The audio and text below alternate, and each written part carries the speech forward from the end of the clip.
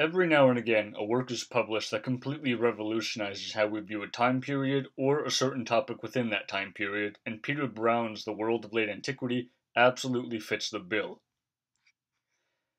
Broken into 16 different chapters organized around 5 subsections, the book demolished the concept of the late Roman Empire as one that merely declined and fell.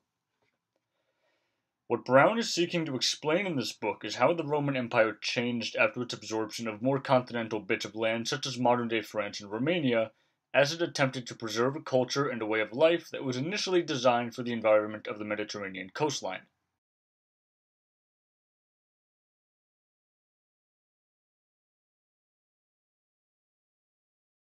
The Roman Empire collapses in the west in 476, and in 655 the Persian Empire is swept aside by the armies of Islam, and the regions of both former empires were forever changed. It's easy to view this as an era of nothing but destruction, and to an extent that view is perfectly valid.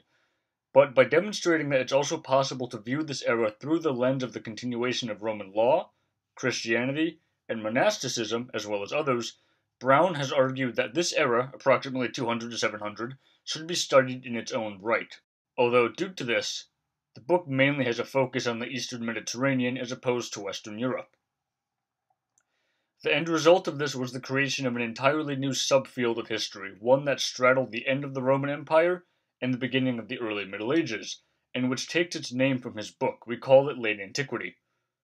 Brown is one of the foremost scholars working on this period, after all, he created it, and also a brilliant writer to boot. The result is a study that is not only edifying, but is actually quite pleasing to read.